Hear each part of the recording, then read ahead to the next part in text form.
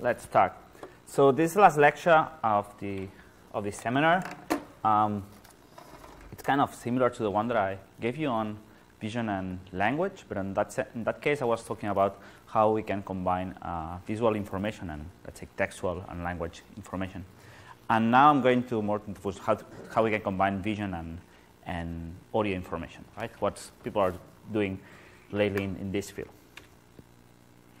So there's vision one side, and the other side I'll be whether talking about speech or audio. Okay, we know that in the end it's kind of the same, but you see that there are like different communities. During this course, you have mainly been working on speech, not that much in general audio or nothing at all, probably. You're going to have tomorrow. You're going to see a bit more of audio because Jordi Pons will talk about music, which is some kind of audio, and which, okay, it's kind of in between. It's not going to be speech. In this field, the keyboard has no battery. You knew that already? Okay. Thank you. Okay, so lately there are many works trying to bridge the two modalities, and that's mainly due that if you remember, like to train this deep learning network, you need lots of data, right? And capturing this data, capturing data is not that bad, but labeling for supervised learning, that's really costly because that in many cases you require some kind of human intervention. But if we think that we want to perform tasks where we want to go from one modality, from visual modality to another modality like audio or speech, there are some good news here because there's already some sort of data that kind of already provides some supervisory signal that maps the two of them, which are videos. Okay, so videos are a type of multimedia documents that they have synchronized visual and audio data. And there are many works nowadays that they try to exploit this synchronization and see how far we can go from there. So lots of the work I'm going to present, or all of it, I think, it's considering that we have video signals. Normally, we go from visual to audio, or vision to speech, or the other way around. Okay, some people call this unsupervised learning, and that's because actually to train networks based on this synchronization, you don't really need labels, or you don't need nobody or any human labeling data. But some of the people, when they say unsupervised learning, they are really thinking about learning the data distributions, which would not be the final goal of the task I'm going to present today. Okay? So actually nowadays there's a bit of messy terminology in here. I'm going to talk about self-supervised learning, which means that it's kind of using these also weak labels. That's some people, they say that when you have labels that nobody really generated, but you're using them as labels, that these are like weak labels because they tend to be noisy. Okay, so there are some terminology that actually, like these 2 years, have popped up to try to distinguish what people are doing in this field. So I'm going to talk about, you can think that it's kind of unsupervised learning or self-supervised learning. So I'm going to talk about feature learning, cross-modal retrieval, and speech generation. Actually, the lip reading I'm not going to talk about because I already mentioned that the other day. So the first applications that we have are feature learning, which is like how we can use these video signals to learn better features to represent whether images or whether audio signals. And the first example I'm going to provide is going to see how we can use audio signals to learn better visual features. Okay, so there has been a research group in MIT, in the lab from Antonio Torralba, that they have worked a lot on these fields. And they presented this work a couple of years ago, where they basically said, okay, we think that if we look at videos, the type of audio ambient sound that you hear on videos, it's normally that's related to the visual contents that you see. There's some kind of correlation there. So based on this observation, here you have a couple of visualizations where you see frames from videos, and the corresponding cocalogram, that's some kind of audio feature corresponding to the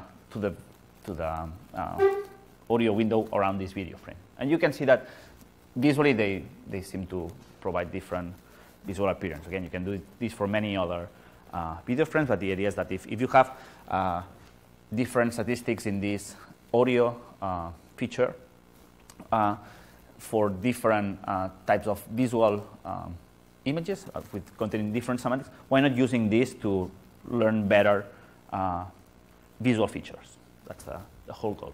So what they did is they say, okay, so we want to give it an image, we want to learn some features that would be useful for some task, whatever. And what they did, as they were dealing with images, they used convolutional neural networks, which is the classic architecture to deal with the spatial relations that are represented in images between pixels, right? So what they did is, as they have lots of video, they could just extract the kilograms, and actually they use some statistics based on kilograms for all the video frames. So they had a huge amount of data to train a neural network, convolutional neural network, that would go from a video frame to the audio statistics. Yeah, they had enough data to train whatever amount of parameters here. So once they had trained the network with some training data set, what they did is actually they took, from the training data set, they took the audio features they had, they clustered them. So they use an algorithm called k-means. Probably you've heard about it in other lectures. So they created a cluster based on the training data set. And then they took the images, the video frames from the images from the test data set, and they extracted the audio features learned from the convolutional neural network. And when they had that, then they assigned each image to each of the audio clusters they had learned from the training data set. Here, what I show on this screen are just 3 rows. Each of these rows represents the assignments of frames to 3 different clusters. Actually, they run it with 30, I think, but here you see like where those frames were clustered together in an unsupervised way and based only on the visual features. What you see here in these clusters is that you see the top cluster, there seems to be some water. In the middle cluster, there are some kids and people. In the cluster on the bottom, this is kind of sports event. They are dancing, so there seems to be more activity. I'll try to switch off the light, so maybe you see a bit better. Okay. Better. Yeah, and apart from these qualitative results, that's what they provide in the paper. They also computed for every cluster. So, for example, for these 3 clusters, the average of the actual audio features that correspond to the video frames. And you see that actually each cluster they has some distinctive audio features, and it's related to the semantics of the visuals, or the visual information. Yeah. So they learn some visual features that make sense, that help that contain some relevant information for the semantics of the image. They also ran another experiment. Just hold on. Okay, turn on the light. They also ran another experiment that they do always, or most of the times when they have papers in this lab, where what they look is, given on this convolutional neural network that they look, they chose, let's say, some of the neurons from the convolutional neural network, and they look, so that they look some of them, let's say, they fix on one of the neurons, and they feed the network with all the images for test, right? And then they choose the images that activate the most that neuron. Okay, so they select it, and then actually they also have a method to say when there's the highest activation, as it's a convolutional filter, this activation actually corresponds to a local area of the input image. And here what you see are the results of 4 neurons that they found by looking at the responses of many neurons, and they saw that these neurons they learn to detect some semantic objects. Let's say they had baby, grass, person, and plant. Okay, but nobody told the network what was a baby or a grass or person or plant. Yeah, and that's a nice thing. That they kind of learn an object detector with very raw object detector, but with any need of any labeling. They were just using the audio and visual information. Yeah. Could you then backpropagate through all the layers and then say this is the linear function given the setup for identifying the sound of grass, or The sound? Or this is mapping images, sequences of images to sound, right? Yes. Yeah. Yeah. Yeah. So, and you're saying that if you input a lot of images, for instance, with a baby, right, or a sequence with a baby, that it's mapping to a certain sound, right? That's how it would work. So these are intermediate neurons. Okay. So what I'm looking here is that when I have pictures of baby, that neuron in the middle of the network will tend to be highly activated. That's what I'm saying here. Right. Okay. And I think what you're saying is one step further, I think. Well, it's just like once you got into that neuron, so Yeah. all the previous Activations, yeah. and all that would then be the function for identifying. Or could you do that? But I mean, the function are the parameters of the function. It's what defines the parameters of the neural network. That's, yeah, and the function works for baby. It's the same. The function is the same for babies, persons, plants, or whatever. Okay. What activates more or less are the features. So what I could, let's say, go back into the network is look at the activations of the features, and which would tell me, like, if I take, let's say, if I take this image and I go, I can remember, it's not written which layer it is, but if I go back on the layers, what I'm going to do is to simulate, like, in the feature maps, so not in the filters, in the responses of the filters, on the activations, I'm going to see where the maximum activation was. But it's going to be something similar to this. I think that probably it's going to close down the receptive field. But it will, in this case, if I take this back, it will just provide me similar information. It will just tell me, like, where were the highest activations in the previous layers. Yeah? I was just thinking that if you could do that, then you could also maybe compress it into a single step rather than having the multiple functions that you do when you go through all the filters, right? So if you just wanted to do something and say, well, I guess that doesn't really work. But no, because there are nonlinear operations in the middle. So yeah, I mean, so I'm not really sure where you want to go to, but so what I could go with here is just go back and see where are the activations after each layer. I don't see like very easily how to compact that. Okay, Right. maybe there's some way, but it's not obvious at all. Yeah. And I think that what he was saying is, like, if in the end, if you somehow, so after each layer, there's always some nonlinearities, and that's what actually makes it unfeasible to compact everything. If there was no nonlinearities, you would only have one layer, because you could compact everything in just a product of matrices. Right. Yeah. Okay. So I will proceed. Yeah. If you want, we can discuss a bit later. I get it. Yeah. Okay. So that was from how we could learn visual features by using the audio signals. What if we do the opposite? Why don't we, by looking at the visual information, if we can learn better audio features? And that actually, the same lab, they had this work. Okay, hope. We'll start running. Okay, so here you see this network is predicting, just by listening to the audio, some concepts, okay? And that's, here you see the video. But actually, the concepts that you see, they are related to the scene or the object. They are predicted only by looking at the audio, okay? And they have to learn with no labels at all. And now I'm going to explain you how, okay? But what you're seeing now, it's like the results of a network predicting some concepts. These are scenes concepts and these are object concepts by just listening to the video and without looking. So that's why at the beginning the image is blurry. Yeah, they understand what it's doing in the network? Okay, so now I'm going to explain how they do it. And there were no human label, but there's a trick here, okay? But I'll show you now. So that's these results that was obtained with SoundNet. And SoundNet is the architecture, again, from the same lab, same MIT lab. What they do is they have a video label, well, video frames here, not labeled at all.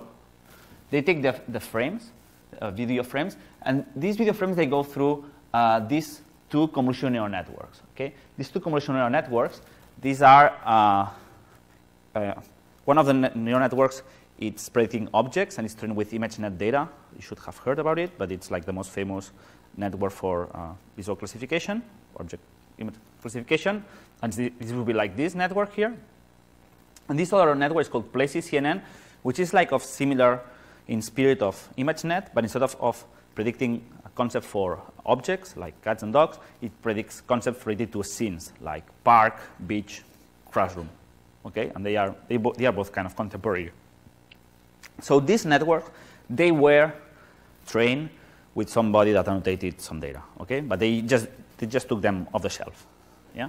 So what they do is they take these networks, they feed the video frames through these networks. So these networks, they make these predictions like cat, dog, beach, whatever. Yeah. And these predictions, they are used as labels for this other network. And this is SoundNet. SoundNet is the network that they actually train. And they train it by using the raw waveform from the video. So visual information goes this way, audio information comes this way. And then, so they feed this in, and they train this network so that this network will predict the same labels that these two other networks that were previously trained predict. Yeah, so the contribution is training SoundNet. SoundNet is, the input is audio, but you want just with the audio, you want to predict the same labels that you had with ImageNet, CNN, or PlaCCNN. And that's how you learn all these filters, because you obtain the tags weekly from those labels, from those networks. Yeah, so networks on the top, they might make some mistakes because it's automatic, but it's for free. I mean, these are labels for free, let's say. Yeah, somebody already trained them, so you just can forget about this. Yeah, so they train this other network, this SoundNet. They saw that with the features they obtained from SoundNet, they were doing better than some existing solutions from state-of-the-art for audio engineering. So all these other works you see here, these are people who really knew a lot about audio. They have spent many years thinking about what was the best feature extractor for audio. And for this task, they learned better features to solve the task that described here. Okay, so they learn better features with no effort, or just let the SoundNet to learn which were the best features for this task, but not even for this task. So actually, because SoundNet is not optimized to solve this task or this task, it's optimized to solve what I showed earlier. But the features they discover, they work very well for this task. They also look at the shape of the features in the first layer, and they saw something like this. So these are like 1D filter responses, some of the ones that the network learned. Okay, just some examples here. They also look deeper in the network, in SoundNet, and they actually run the same experiment as earlier. They look at they chose some of the neurons. They look what kind of sounds were generating higher response. And then when they detected that, they visualized the frames that were related to those sounds. And they also, again, they saw that some of the neurons, they were related to baby talk. Some of the other neurons, they were related to bubbles, for example. Yeah, so, and that was, again, was trained with nobody telling the network were bubbles or baby talk. Yeah? Okay. You can later play the video. I'll move forward. It's not too long, but you can actually listen to the sounds. Okay. So now we saw how we could learn better features for audio extraction or for video extraction. There are some works that actually they combine both. This will be this recent work where they learn also features for visual and vision and audio. And here, what they do actually, they train a network, well, actually, like this network that has different parts. And what they do is they train them. So these are the details of the network. So they are, you see, these are convolutional networks that in the end they are merged with these fusion layers, and they just input in the two towers. Like these are the visual frames. These are the audio features. yeah, that's a spectrogram. So it's not raw audio. They first extract some spectrograms. So they have pairs of images and the corresponding spectrogram. Okay, and then they train this network to predict if those two pairs they correspond or not. And that's something you can kind of train for free, right? You have many videos. You have pairs of images and spectrograms that correspond, and so many others that don't correspond at all, right? And so you define a task, you invent a task, and you can train a network for that. In the end, you will obtain here, so this tower here, this part, will extract features, visual features that can be useful for other tasks, and this tower here will extract audio features that can be used for other tasks. Yeah, and you train them jointly. Okay, these were just examples for feature learning, which is one task that captures the attention of many people. Now I'm going to another task, which is cross-model retrieval. Okay, cross-model retrieval means like, what if I have, let's say, vision, so I have an image, and I want to retrieve an audio clip, okay, but an existing audio clip. So maybe I have a large data set with 1 million audio clips, and I have an image, and I want to find which of these 1 million audio clips best matches that video clip. Yeah? Or the other way around. Maybe I have some audio clip, and I have 1 million image, and I want to find the image that best matches that. Yeah? But I'm not generating a new audio, or I'm not generating a new image. I'm searching in a large data set. Okay? So the first example here you see some videos. Okay. So all these noises that you see, all these sounds, sorry, that you see, actually they do not correspond to the real.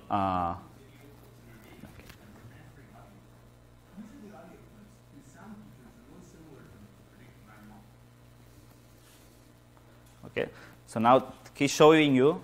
Yeah, stop it. Okay. Is it quiet now? Yeah. So what you were listening, it was not the real audio from the video frames. It was just retrieving audios from other video clips that match the visual contents of the scene that you were looking. Okay? So how they do that? Okay, if I can do it. Yeah. So what they do is they recorded a data set, and so they extracted so for each, the idea is that for each, for some video frames, you predict some sounds that should match those video frames. That's what you saw, and how they did that. So that's what they did. They train this architecture, which like you have as input the video frames, a sequence of video frames. First, you have some convolutional neural network. So this is just always the same one, which at the end, it has some LSTM, so recurrent neural network in the end, right? What you want at the output is to predict the cokilogram. Did you see these cokilograms in other lectures? Okay, so it's going to predict the cokilogram, the LSTM, right? So you predict that, and based on the predictions, then you look for actual sound clips that will match the kilograms that you have predicted, and that's what you were seeing. So to do that, they created a large data set that if you want to play with it, so it's available online. Here at UPC, we have a similar project. If you remember, the other day I talked about that project called Pick to Recipe, where given an image, you would retrieve a recipe and the other way around. So we did something similar, but instead of retrieving recipes from images, we had videos, and we retrieve audio that was matching the video and the other way around. Yeah, but it's the same architecture. So here,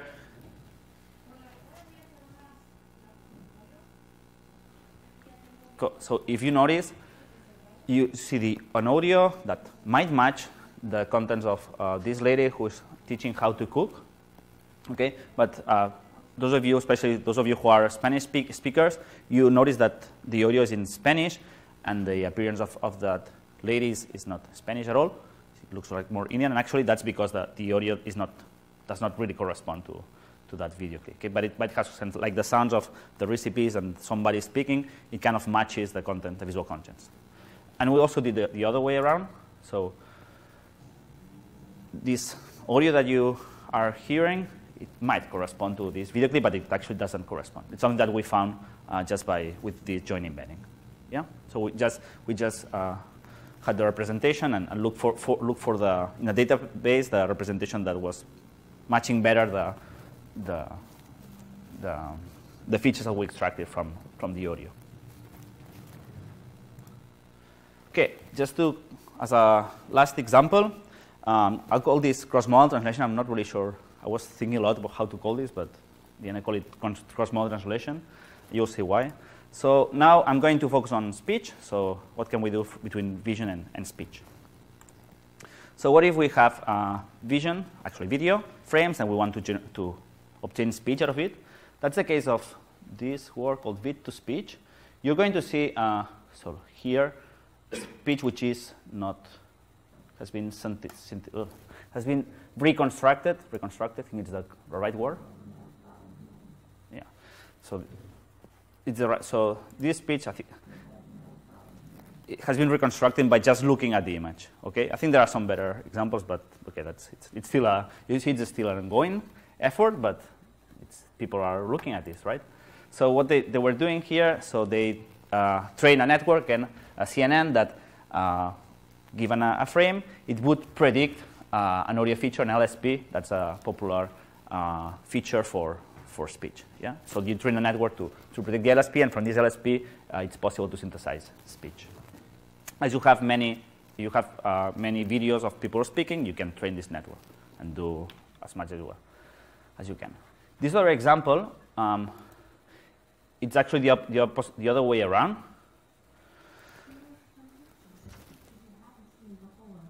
And suppose you want them to say something. Speech to bid will do this for you. Let's see this in action.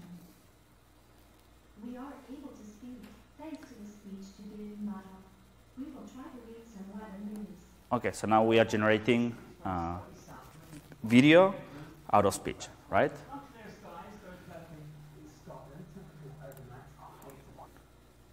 So how they do that? Oops. It should be okay. Yeah. So how do you do that? What they check? Now they have so we start from speech and want to generate a sequence of video frames of the person speaking. Actually, we already generate the face part. So from the audio encoding, you extract some features, which are handcrafted features. There's all of this is a convolutional neural network on this spectrogram or similar encoder. And then there's another branch here, which is the identity. So you must also feed the network with an example of the face of the person that you want to be speaking, right? And then the network, what it's going to be is like for each of these audio frames, it's going to generate a video frame.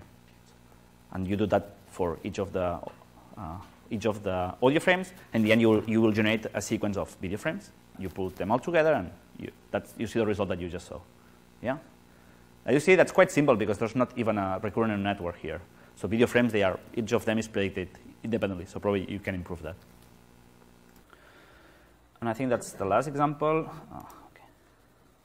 Dear fellow scholars, yeah. This is to the papers with Carol, Joana, and Xavier.